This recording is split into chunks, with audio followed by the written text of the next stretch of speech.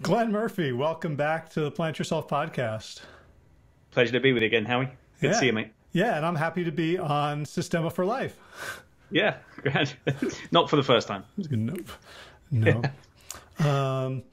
So we're in an interesting situation. We've got a pandemic or a hoax. We've got racial justice protests or anarchy.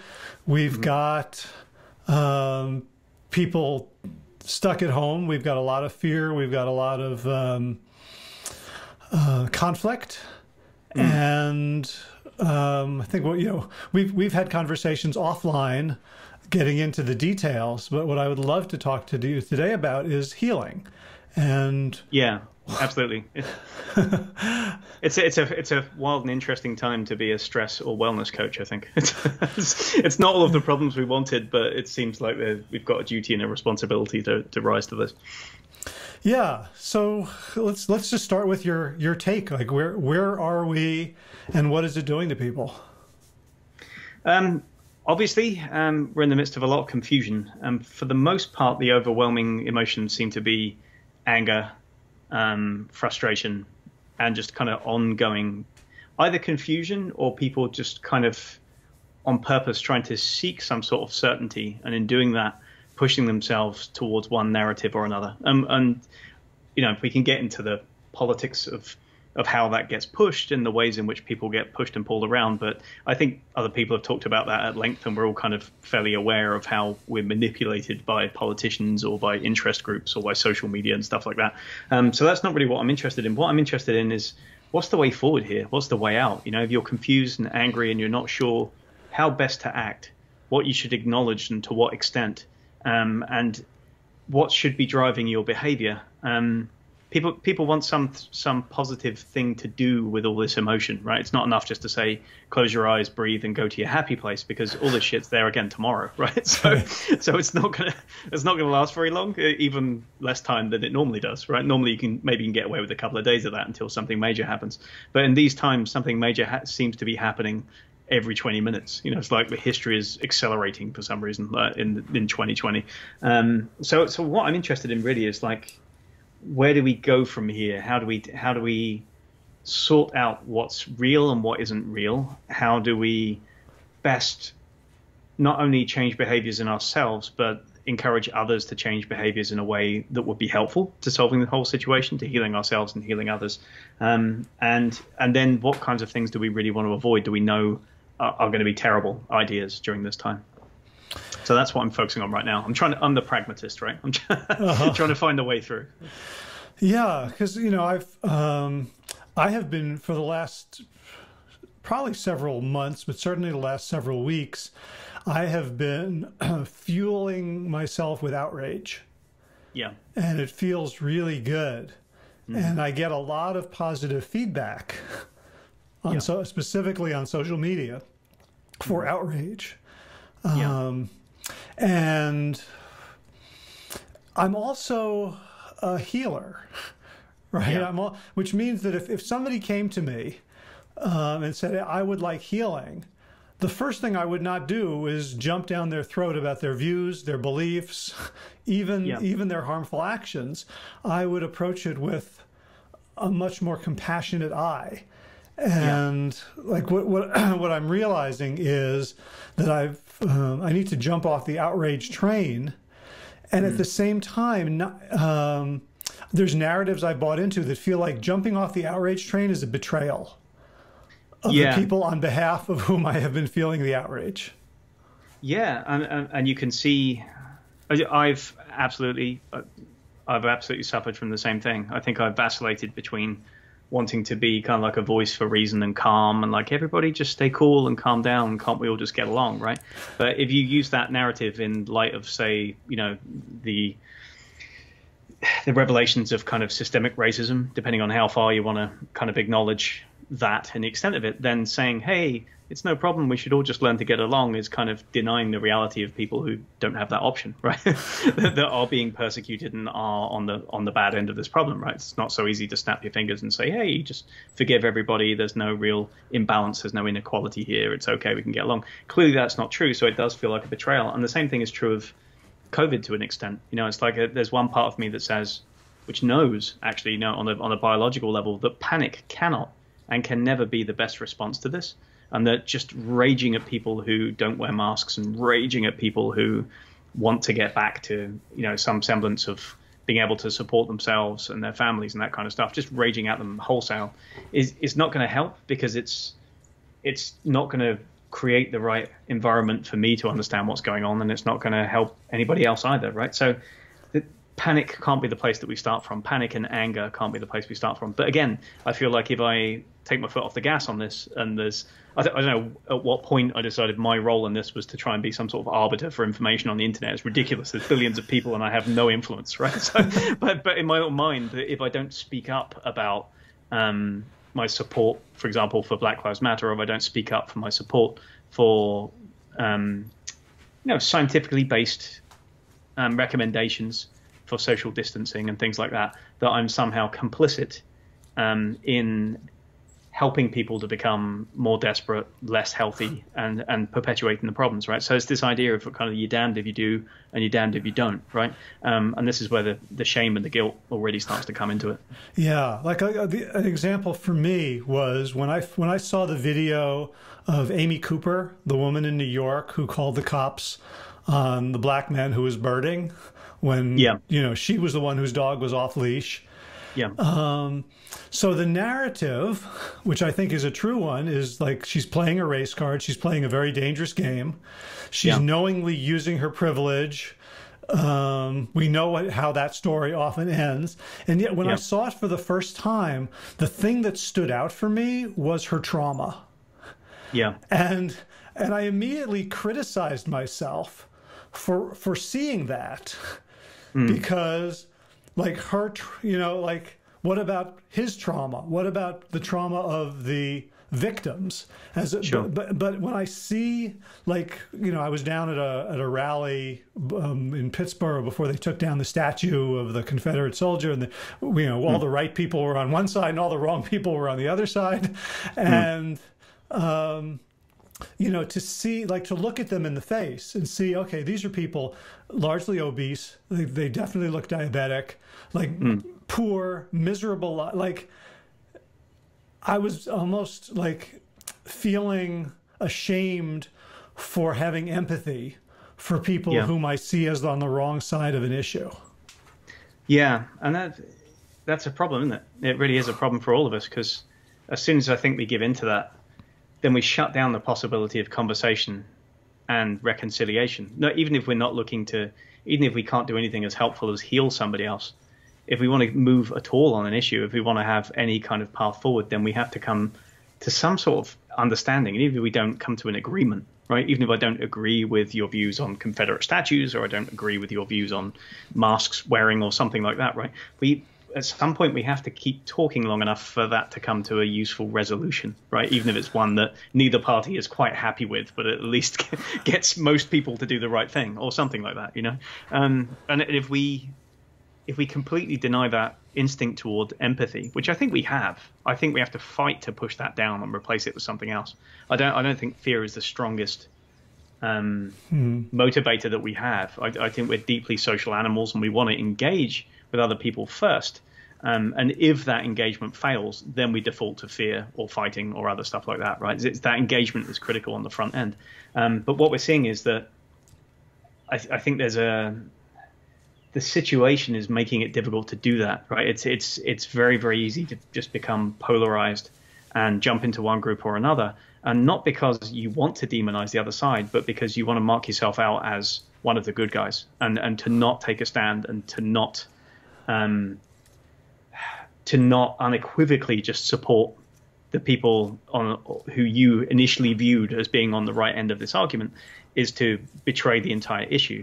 And that's difficult, because sometimes the issues can change, right? Sometimes you can watch a video on YouTube and it looks like some cop has brutalized somebody, right? And sometimes it's as simple as that. He was a bad cop and he brutalized somebody and he should be held accountable and all that kind of thing. And then sometimes you see the full YouTube clip and you realize there's a different context to it, right? And he was surrounded and a bunch of other things happened first and he was defending himself. I mean, I don't know what kind of proportion of clips would be shown in kind of a greater context like that. But the problem is that maybe, let's say like 99% of the videos are just as they look exactly as they are. It looks like brutality and it turns out to be brutality and racism. But let's say like 1% of the videos, you're watching one and you see something in it that makes you go, wait a minute, that's not quite right. He's not doing what everybody's saying he's doing. And if you don't allow yourself that possibility for empathy with the assumed perpetrator, then you just shut yourself off to any other narrative at all. And I think that makes, not only does it stop that conversation, but it also makes you very vulnerable to being misled, right? Very vulnerable to being pushed further down the outrage train by whichever side it is. And even if it's a good intention side, that can still lead to some bad places sometimes, I think. Yeah, it reminds me of, I'm blanking on his name. Oh, Zimbardo's, I think, experiments, or no, somebody else. Not the prison experiment, not the prison guy. Not Milgram, not Zimbardo. It'll come to me at some later point, and I'll put it in the show notes if you don't remember.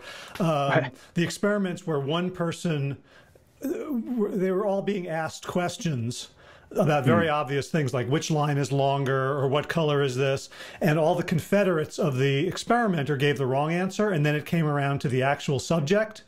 And like 70% of the time, the person gave a clearly wrong answer to fit in. Right. Yeah.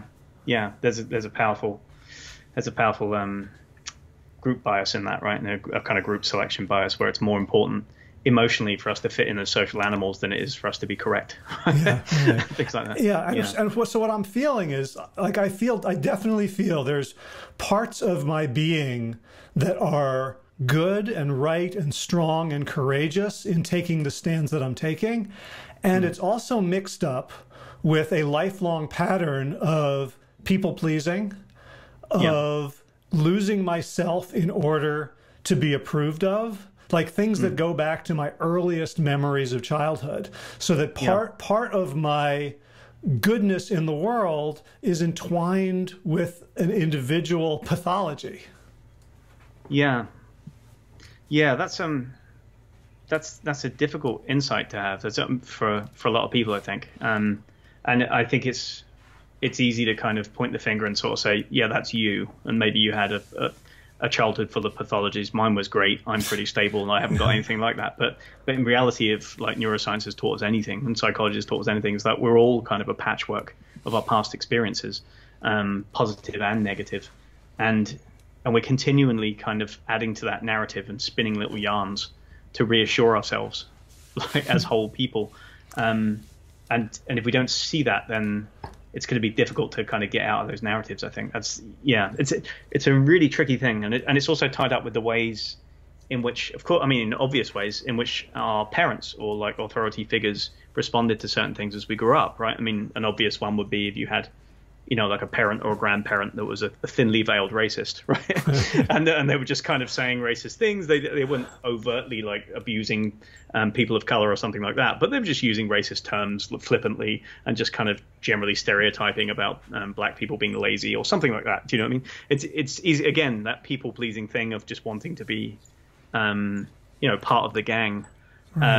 Pleasing your dad or your granddad and going along with that, even though there's some part of you on the inside which is like, yeah, I don't quite think that. I know a couple of black guys and they seem pretty cool and they're not lazy at all, and this is at odds, there's some dissonance here, but I'm just going to go with this for the time being. And then that can become a habit which is reinforced later on in the societal groups that you move through, to the extent that you never really call anything out when you see it, and you just make a habit of pleasing the people around you and going on with whatever they say. And obviously that has repercussions on a larger scale. I mean, I was really moved by your recent Plant Yourself podcast with your friend and business partner, Josh LaJourney, and his brother, Dustin, is it? His brother? Right. Yeah, on the previous episode, for those who haven't heard it, which I thought was excellent in that they grew up in, was it Louisiana? They're in southern Louisiana. Yeah.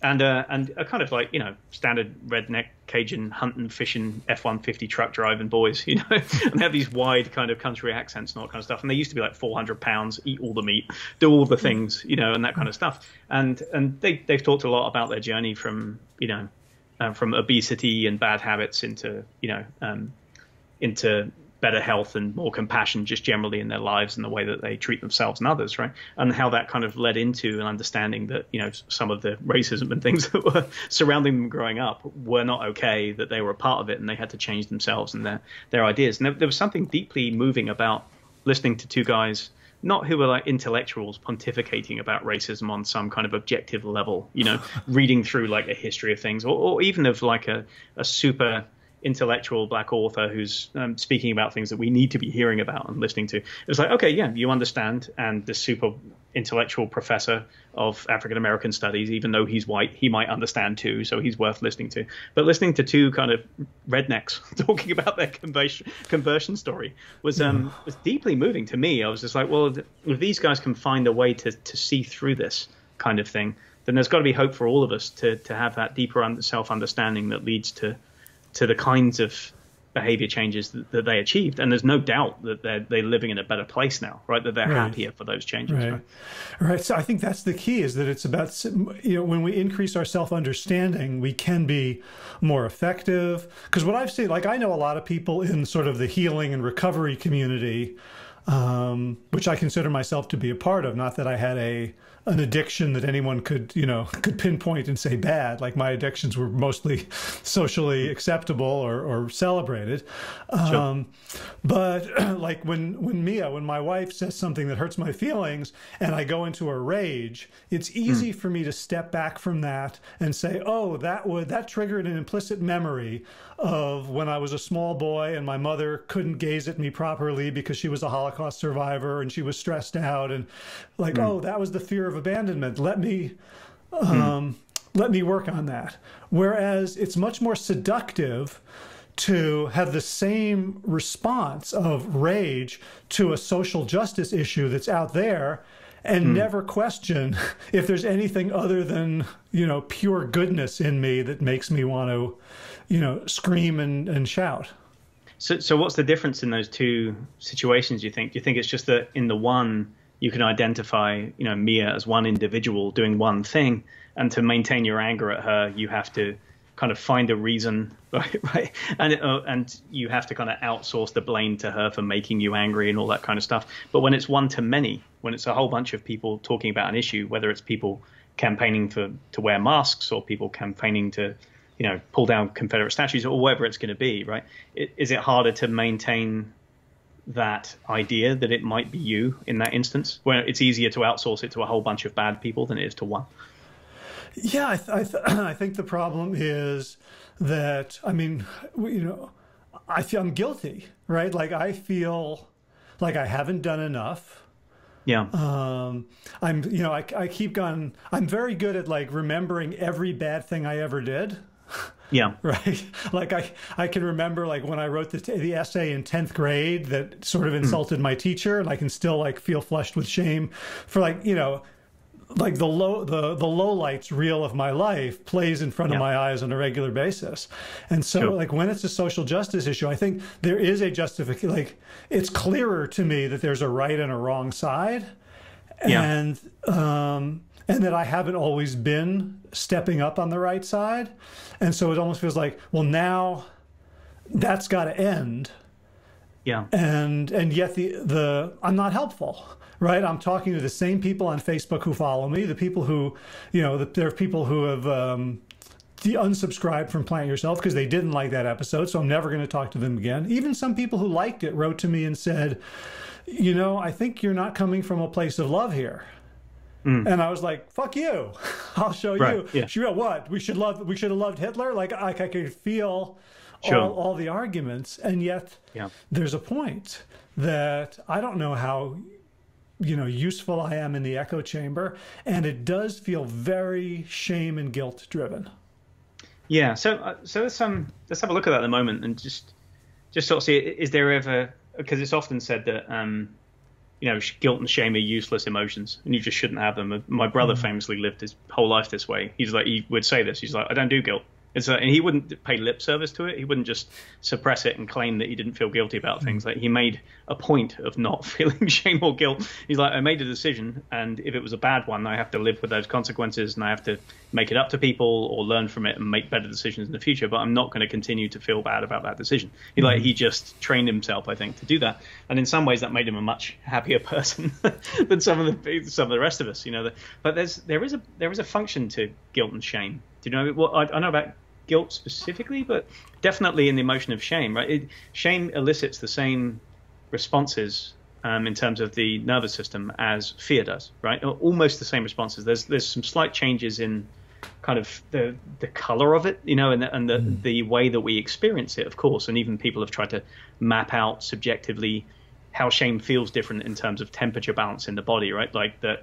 Fear feels like kind of like a deep rising in the stomach or something like that, and shame feels like a coldness in the chest, right? Where you're going colder and things like that. So there's some really interesting experiments that have tried to tease apart the subjective sensations of those two things.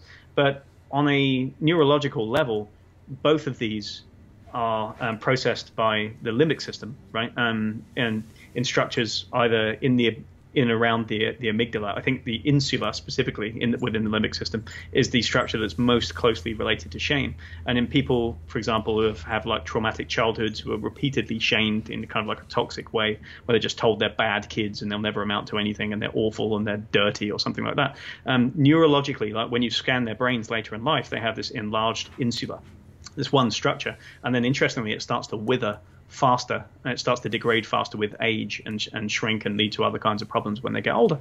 But the important thing to realize about this is that it's there for a reason, right? And like a stark example might be if my kid Cora, she's like 3 years old, and she's very, very prone to just running into danger, right?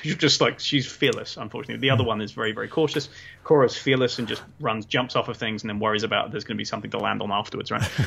And she's, when we go out for a walk in our neighborhood, right, she's constantly just like running into the street and back out again, and like some SUV is coming down the road and we're like, Cora, right? We try and do it like quietly at first so as not to startle her or something, but then there comes a point where you're like, yeah, this is not the time for a slow, let's connect with the child and redirect. And then there's a time when you just have to shout at them to free or move, right? Because you haven't got that kind of time. And in that instance, it can feel terrible sometimes when you shout no at a kid when they're running out to the road. They freeze, and in terror, the sympathetic nervous system fires up. They feel genuine terror, and then they start crying, right? They're literally like, you shouted at me, and I didn't know what there was to be scared of, and it seemed terrible. And sometimes you think, I overreacted, maybe that was too much, I didn't have to make her cry. But there's a function to that, right? When she freezes that way, and the sympathetic nervous system is activated, right?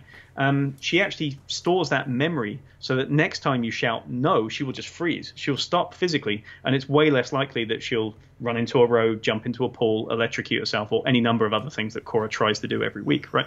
Right. Or she'll associate the street with that shame, and you won't even have to shout no.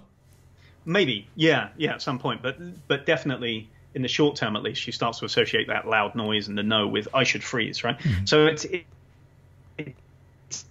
the response, right? It's designed to create a stop what you're doing for your own good type response, and that can be helpful. The key in this is that if you do that to a child and then they burst out crying, and then you continue shouting like, I told you to do that, you're an idiot, you should have stopped, right? And then you walk away and you don't help them deal with their fear and their sympathetic arousal, right? Then basically they're just kind of left with like a twitchy, hyper-aroused sympathetic nervous system, and they don't figure out how to calm themselves down after something like that. And then they get into this, what's been called like kind of like a dance of arousal and fear eventually, right? They'll come across situations where somebody will shame them, or somebody will be like, no, you shouldn't have done that. It might be a boss, it might be a partner or something later in life. And they're sympathetically aroused. They get the fear. They're like, oh, I shouldn't have done that. But then they don't know how to calm themselves down. And then that leads one of a couple of ways. Either they kind of hide in plain sight and they'll stop looking at people. They'll try and shrink physically and make themselves invisible. Or they'll react with aggression, right, back at the person who shamed them. They're like, how dare you say that to me? That scared me. You have no right to scare me and abuse me verbally that way, right? And this becomes important on this scale because if you're feeling guilt, if you're feeling shame about something because you've read about a few things or something like that, and you're like, okay, well, there's something that needs to be acted on here.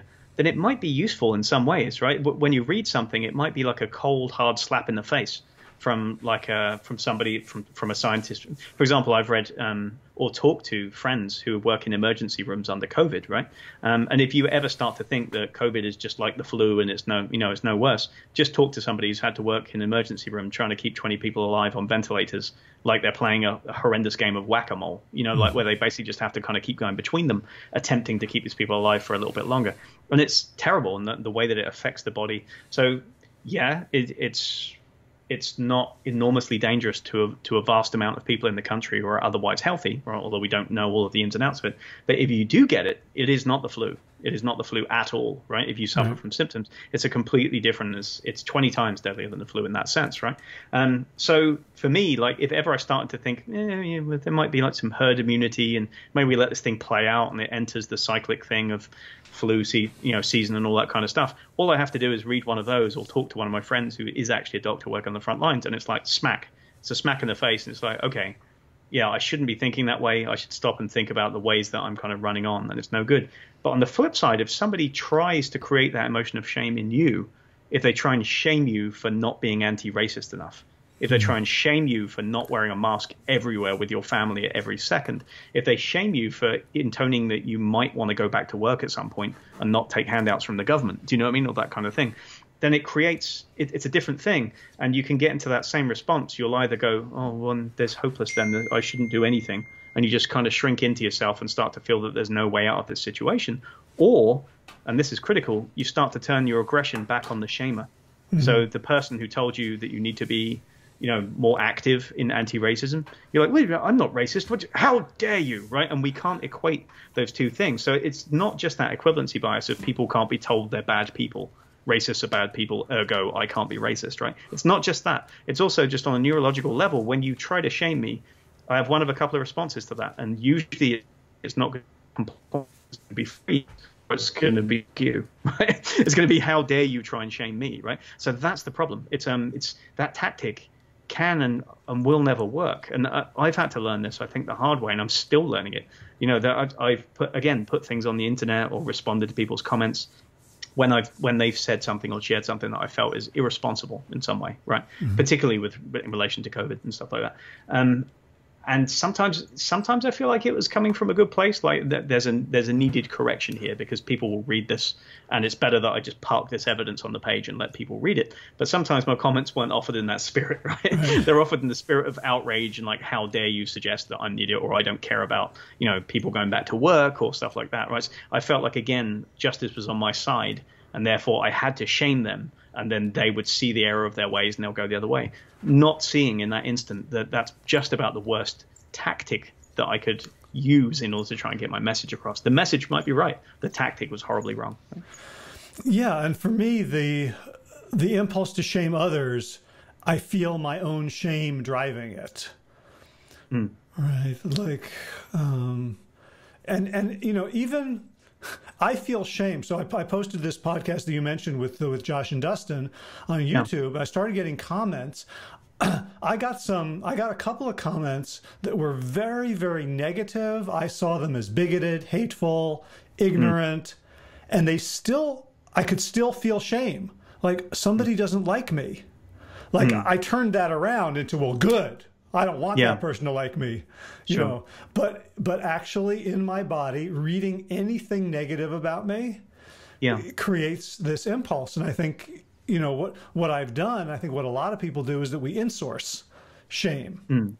Right? So I was listening to Dr. Gabor Mate talking about the physiology of shame, that when a mother and an infant are having eye contact, the infant will break off the eye contact to avoid overstimulation, and the infant is fine. If the mother breaks off eye contact, the infant will go into a shame response. So he sees it as a reaction, a physical reaction to loss of attunement. Sure. Right. Yeah, loss of reassurance. It's like, yeah, like we need to, as you said, like empathy is the strongest human emotion possibly. We need other people. And especially when our circuits are being laid down, when we're babies, we absolutely, not metaphorically, we absolutely need other people. So I've always thought of guilt and shame like touching the hot stove. right? It's you know, it's a thing that you do for a second, for an instant, that allows you to, you know, it's inhibitory. It allows you to stop and learn something and take a different action. But I find, you know, for in me and in lots of people, it just becomes cyclical, and it ends up perpetuating negative behaviors rather than solving them. Yeah, absolutely. So this brings us to the question of, like, what do we do about this, right? Even if we have this insight and this awareness of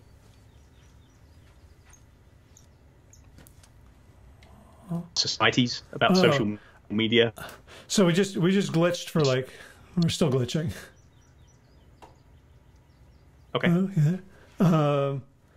So can you go back to, like, so what do we do about it? There've been a few little glitches, sure, but that was a longer one. Okay, gotcha.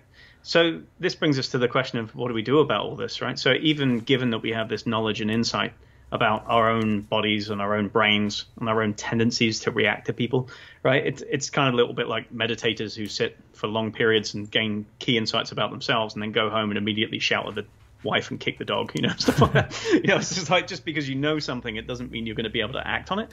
It's particularly if the same pressures are holding true, right?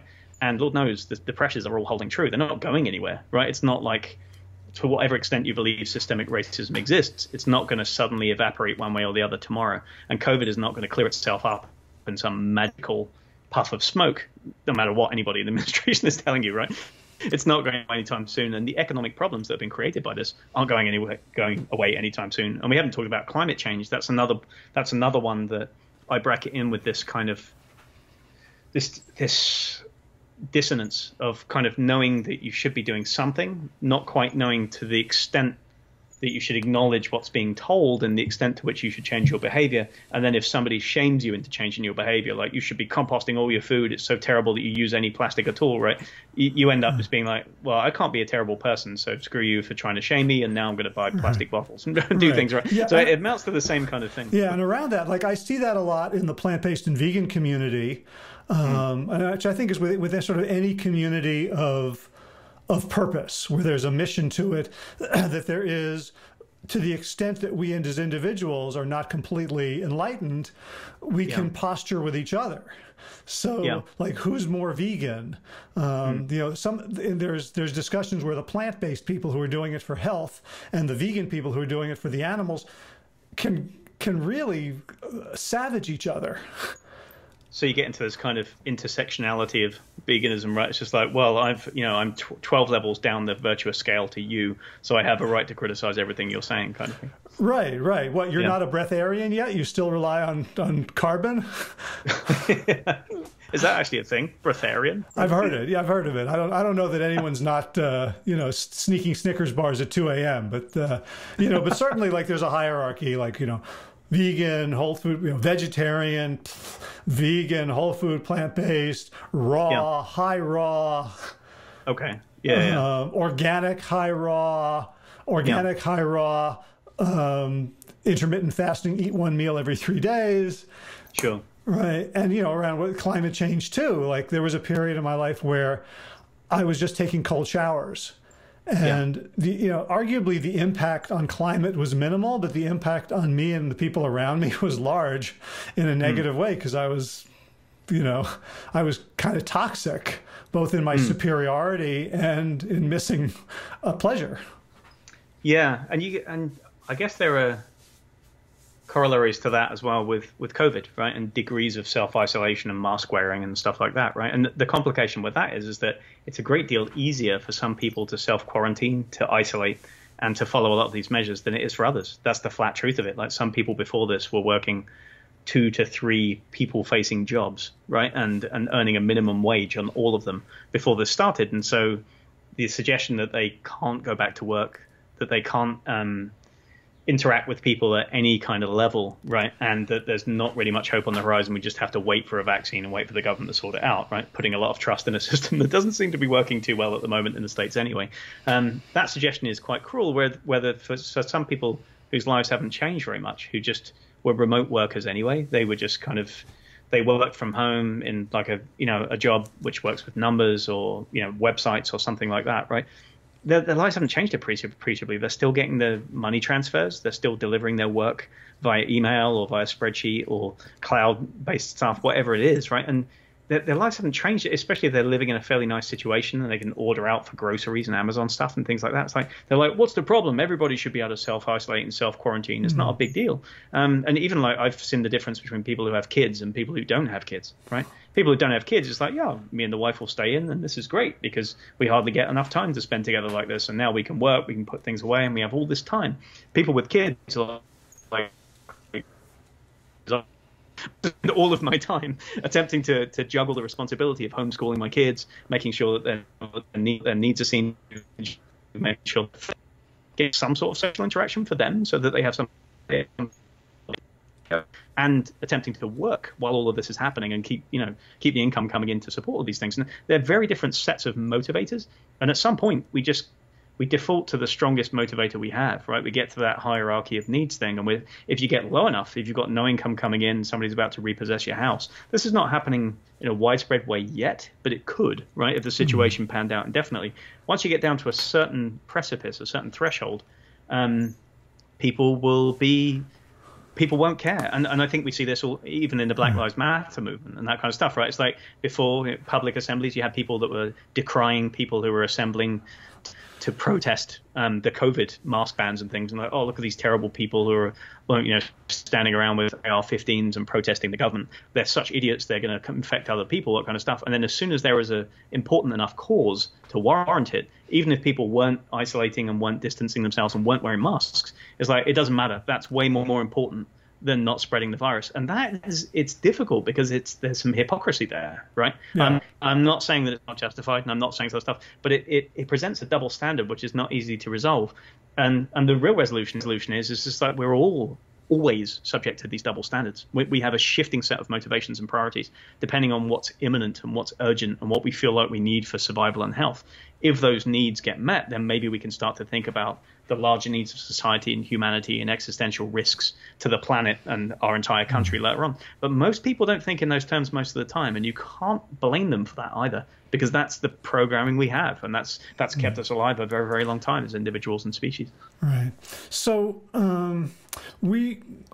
I have felt, without articulating it, my behavior over the last several months has implied that the way to win, the way to solve these problems is to fight something or fight somebody. And it's clear as soon as I say it that I don't believe that that's true.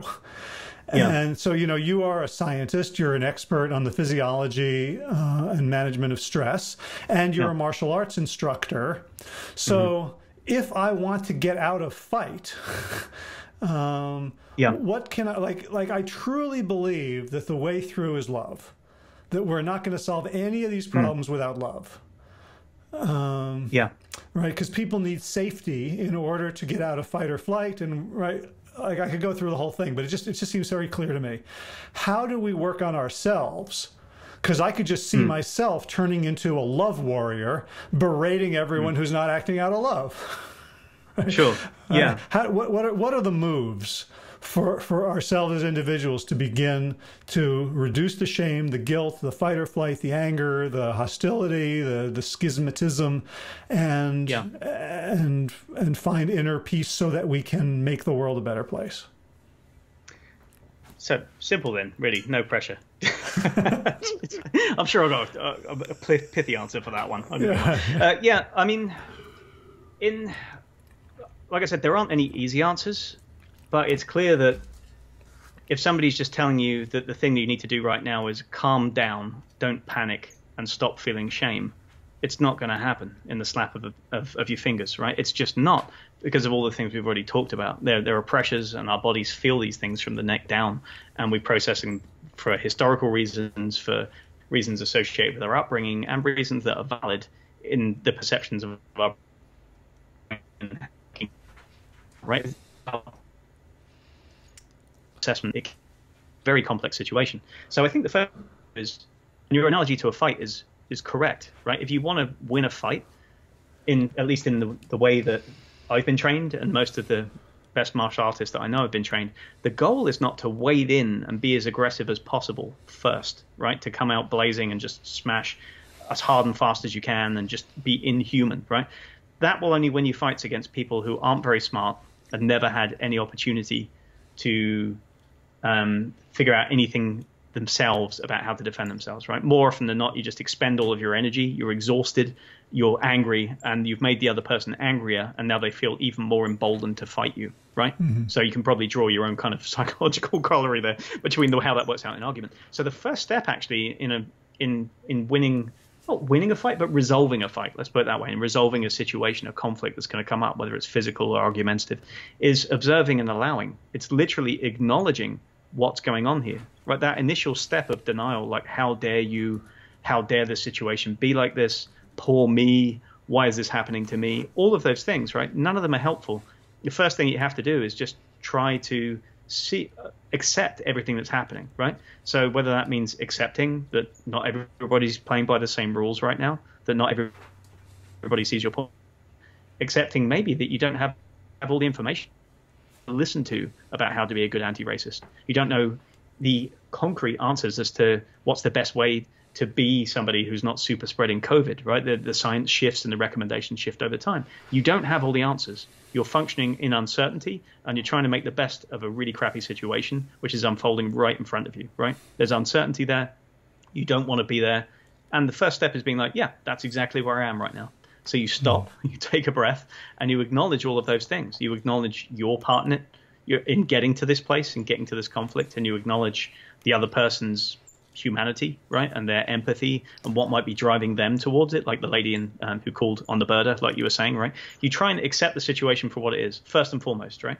Second, then you can say, all right, now I have to manage my panic, because panic is not going to help.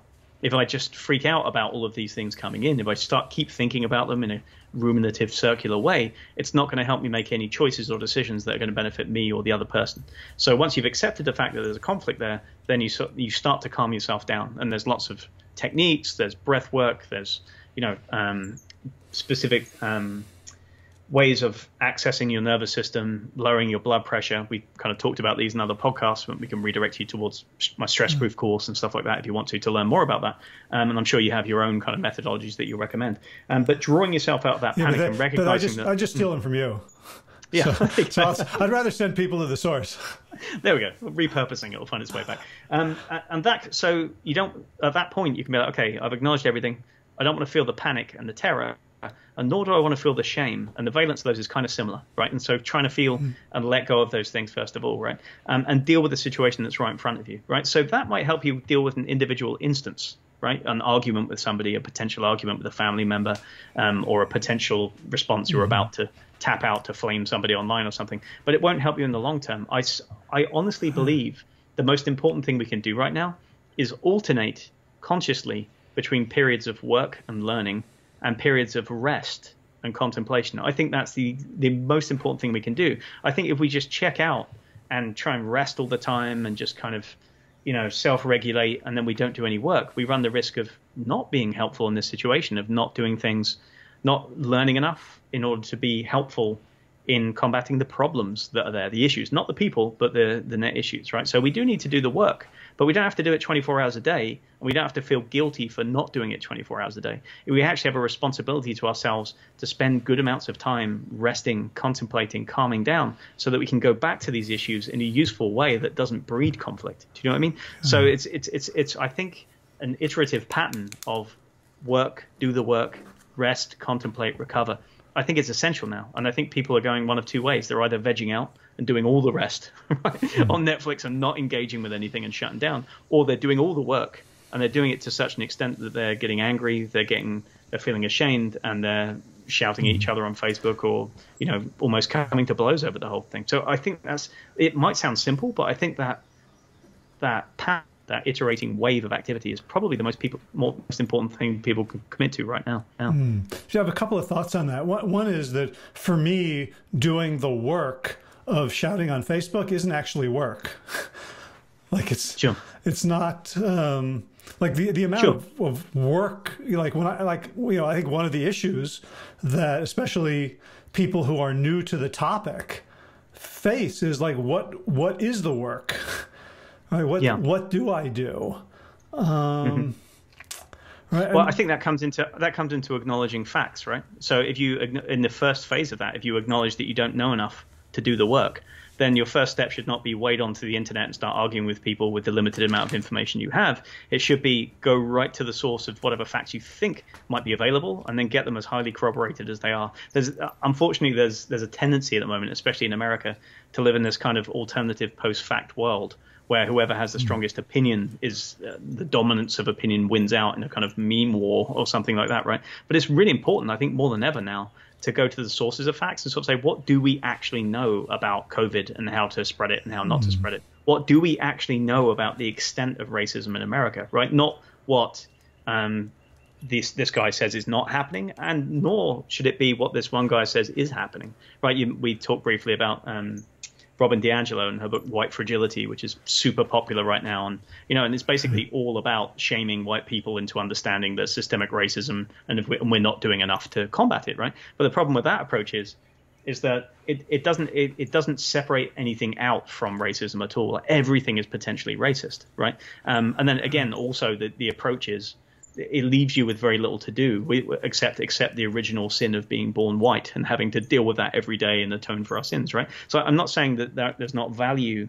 in reading that, but there's probably a great deal of value in reading other things by black authors and other things by other white authors who are like, this might not be the best approach to understanding the problem, and there might be limits to systemic racism within the police, and there might be limits to systemic racism within our governmental system, and some of these might be being mistaken for racism when they're actually just power struggles, or it's just straight inequality, or haves and have-nots. It's like not everything points to the same source sometimes, and it's important to read as much as we can to understand that before we just start arguing from a viewpoint, whether it's how dare you, I'm not a racist, or I'm the biggest racist ever and so are you, and we both need to acknowledge that now, right? It's you need to, there needs to be some gathering period. So the work for me isn't arguing, it's learning as much as possible. It's learning as much information as you can about COVID, about climate change, about racism, right? And just going back to that source. But then again, that's exhausting. Just that effort of learning what you can, weighing it against what you thought you knew, and the dissonance that creates in your brain, how uncomfortable you feel with the truths that you might learn there. That's an exhausting process. So you still have to go through these waves of learning and resting, learning and resting. Right. So, and what I find the value of resting is, for me, is it's not necessarily a checkout, although I certainly have times where I just check out. But what it does is it allows me to do something, I think, even before the observe and allow, which is to decide what's the outcome I'm going for. Because in the moment, the outcome I'm going for is to win the fight. Right? But I mean, I remember you telling me a story once about like a bar fight that you prevented from happening. And I'm like, boy, if I were Glenn and I was as good at martial arts, I would just want to like dust it up once in a while, just to, sure, Yeah. And there was a part of me that really wanted to, like, and he was like a really clearly not a very nice person, like clearly like bigoted and awful, and I kind of wanted to teach him a lesson, but that wasn't the outcome, right? That wasn't the intended outcome. You're right. Yeah. Right. So to be able to say, okay, so the outcome I want here is not to be right, not to be validated, not to be approved of by the in crowd or the people whom I feel I'm inferior to in some way by virtue of history, whether ancestral or personal. The outcome I want is increasing sanity, peace, understanding, love, because that's how humans solve problems.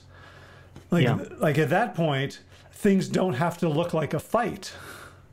Yeah, that's interesting. That seems to, in much the way that one of my teachers in Russia, Mikhail Ryabko, once he shared a quote online this last week, which was to the tune of, I can't remember the exact quote, but it's like, where there is love, there can be no fear, right? That you have to come from a place of overwhelming love in order to hold fear at bay. That it's that you have to fill that space with positive pressure in order not to allow the fear to get in, right? And you don't do it once. You do it over and over and over again, right? You have to rekindle this power and this positivity in yourself to make yourself strong enough to hold the fear at bay. And it takes an enormous amount of internal strength, I think, to be able to do that. to be able to hold yourself off. And what we're seeing is, and this is getting onto another topic, I don't think that modern North American society, at least, is set up in a way that it helps us to build that kind of strength, right? I think it's showing in much the same way that COVID and our response to it is showing that we were woefully unprepared in terms of warnings and infrastructure and communication and things, ways of dealing with this kind of thing, right? It's showing the weak links in the chain that would mean if there was something Ebola-like that hit us tomorrow, we would be done for, right? It would be absolutely done for. It's showing like how underprepared we are. I think that this is showing us the fact that we've ballooned into this cataclysm of criticism and emotional response as a whole society, right? For the most part, reveals that we're on some fundamental level not that strong and easily manipulated, right? That we need to work more on strengthening ourselves from the inside out in order to be more decent, more compassionate people, right? That we have to cultivate that inner strength and positivity in order to hold ourselves against that when it happens, because it's going to happen, right? And I don't think society is conducive to that, right? Whether you want to pin it on the meritocracy or you want to pin it on the individualism that's so rife here, right? It's just, I've got mine, you've got yours. If I pull myself up by my bootstraps, then that proves how successful I am. And if somebody else is not as successful as me, it proves that they're just lazy or they didn't do the work or whatever it's going to be. Do you know what I mean? Mm-hmm. There's something wrong fundamentally with that viewpoint, I think. And I don't think I realized that until this point.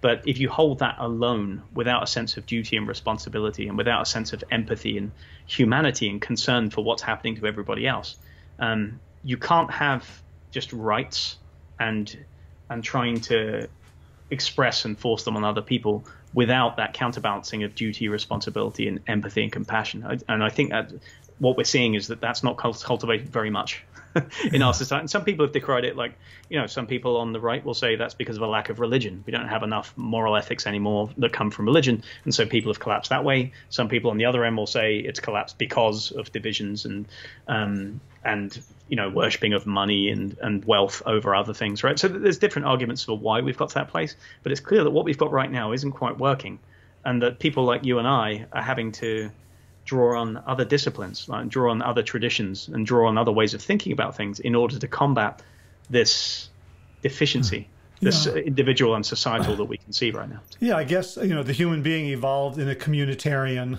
environment. Yeah, right, where it was easy to be a contributing member of your tribe of 120. Yeah, yeah. And it's really hard to be a contributing member of this society where I don't even know most people. Sure. Who live on my street. Yeah. And precisely at this time when it feels like we're so fractured, we have to socially distance. Because I know, like, the best thing for me is to be in the presence of other people who've done more work than I have. Yeah. Right. Like, then I entrain and I get on their vibrational level and I'm like, oh, okay, I remember who I am now. Yeah. And the fact that that social media is not a neutral platform, right? Yeah. It's an engine for outrage and hate because that makes more money for the advertisers. Yeah. Yeah, so when we say take a rest, definitely take a rest from social media is included within that bracket. I think regular periods of not doing it. I recommend this on my stress proof courses to people. I actually had to include an entire extra piece on it relating to technology. I used to talk about the big four of behavior change where people slip up with regard to stress, which is diet, sleep, movement, and then focus, right? And then I realized that focus is kind of split, and it's so much of it is split due to technology and social media and internet-enabled devices that it requires almost its own category. So now I've kind of got focus and connection as two separate things, and now there's big five, right? It's become such a huge thing. And the thing that I recommend and that I use myself is, it seems daft and you shouldn't have to use it, but I literally have a blocking app on my phone that I subscribe. Not screen time, because you can subvert it, circumvent it too easily, all that kind of stuff. But what I like about it is that it allows you to just set an entire time period during which you have no access to any of these things, and then it shares across all of your devices, so you can't just cheat and pick up an iPad or pick up a phone or pick up a laptop or something instead.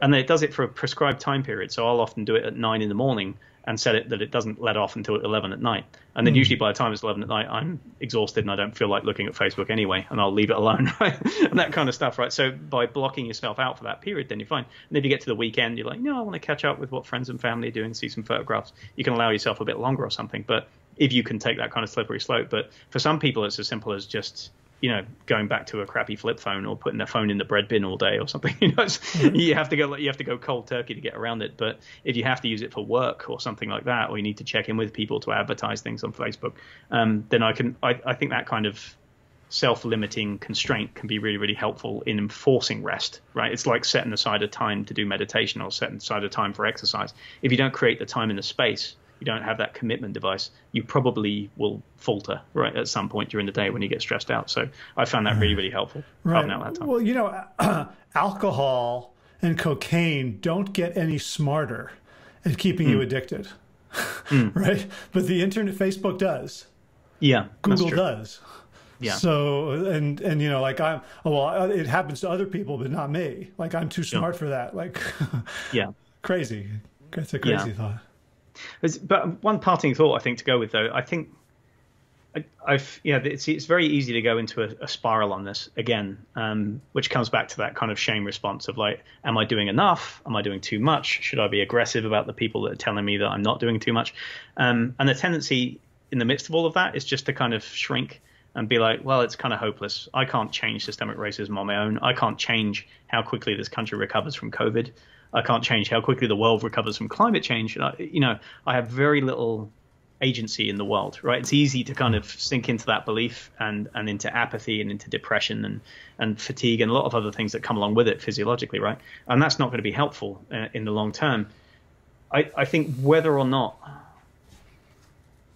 you believe it's going to happen very, very soon, or whether you believe it's going to happen over a few torturous years or whatever it's going to be, there's no doubt that a lot of the things that we're seeing and questioning right now, they didn't just spring up with COVID, right? The brokenness of our healthcare system and our unpreparedness to deal with something like this has been something people have been warning about for decades.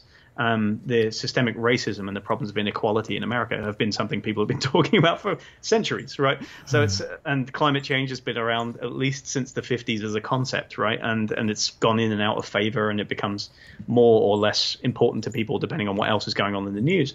But none of these issues sprung up out of nowhere. All that's happening is that we're reaching a kind of crucible, a kind of precipice, and I think there's a very real hope that forcing us to kind of look at this very, very closely and forcing us to do something about it in a short period of time has the hope of us coming out of this and into something else. I don't think the American experiment is over, right?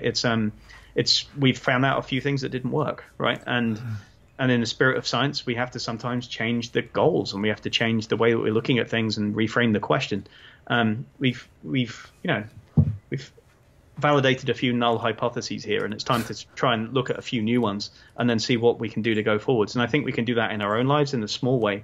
And I think there's a hope for it happening on a larger scale, right? I realize I've made this a little bit America-centric, and we might have listeners all over the world, but I'm sure that other people are thinking similar things in some other places. It's just more desperate and immediate here at the moment. So. Right. Well, Leonard Cohen said, he wrote a song called Democracy, and he said, it's coming to America first, the birthplace of the best and of the worst.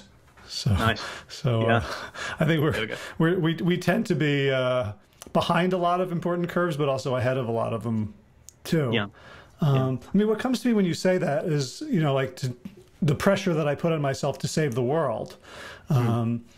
Is a podcast guest I had a while back, Charles Eisenstein, talks about the dangers of thinking in scale. Like what I have to reach 1 million people. I have to start the next big startup. And he said, like, think about Nelson Mandela's grandmother, who essentially raised him to be the sort of person who could come out of jail after 27 years with love. Yeah. Yeah, definitely. Right. Yeah. Start small and do what you can, right? So. Yeah. Yeah. And, like we're talking about this next election, right? There'll be about 100 million votes cast. There'll be 100 million individual votes cast, right? Like the unit of change is individual, Sure. And I think by embodying the fighting spirit, like I'm going to fight for this and fight for that and fight against this and fight against that, I think we're perpetuating the same energy that caused many of the problems. Yeah, maybe so. Yeah. So, wise words, my friend. Well, one question: what's the name of the app, so I can put it in the show notes for people who want to take control of their tech life? Oh yeah, the one I use is called Freedom. It's Freedom. great. I think you can subscribe monthly, or you can get like a lifetime forever subscription for less than $70. And I swear by it. I think it's phenomenal. And you can also, for those with kids and stuff like that, you can blanket your spouse or your kids' phones and devices, all with one touch. You can go beep, and put it on different lists and things like that. So it will make you the least popular person in the house, but you'll be doing the right thing. Cool. And also your stress-proof course. Tell us a little bit about that. Yeah, so this was a course that I was previously running as a 3-day retreat or a half-day workshop, live and in person, with people breathing on each other and pushing and pulling and touching and all kinds of wonderful things that we don't have the luxury of doing right now. So it's been reimagined and recast as a 30-day online course. So we're just in the process of kind of polishing off the first test cohort that have been through it, and they seem to be enjoying themselves and getting some real benefits. So hopefully by the end of the month, that should be available for people to sign up for. And they can find out about that at stressproof.net. Great. And do you have like an email sign up so that people don't have to remember to come back at the end of the month?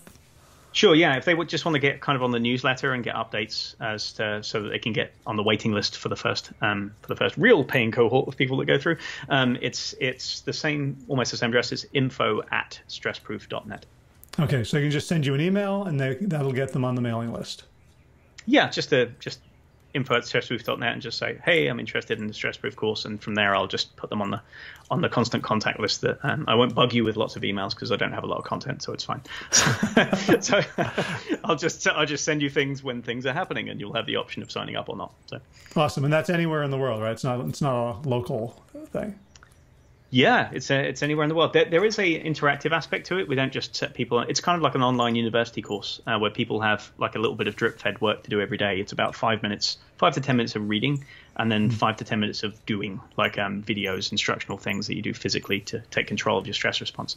The idea is to kind of increase your knowledge of how stress happens, to increase your awareness of how stress manifests in your body and in your life in terms of behaviors, and then to apply controls. And those control measures are through physical controls, like concrete things that you can do to gain control of your stress response in the moment, and also long-term controls, like habit fixes that nudge you towards being less stressed out anyway. So it's the combination of the knowledge, awareness, and control come together in a trifecta of making you a lot more stress-proof. And that's the idea of it. Awesome. And that's basically how to self-regulate is kind of the first responsibility of an adult human. Yeah, exactly. Yeah. And it culminates in basically routines that you can apply every single day, and you customize them and make them for yourself.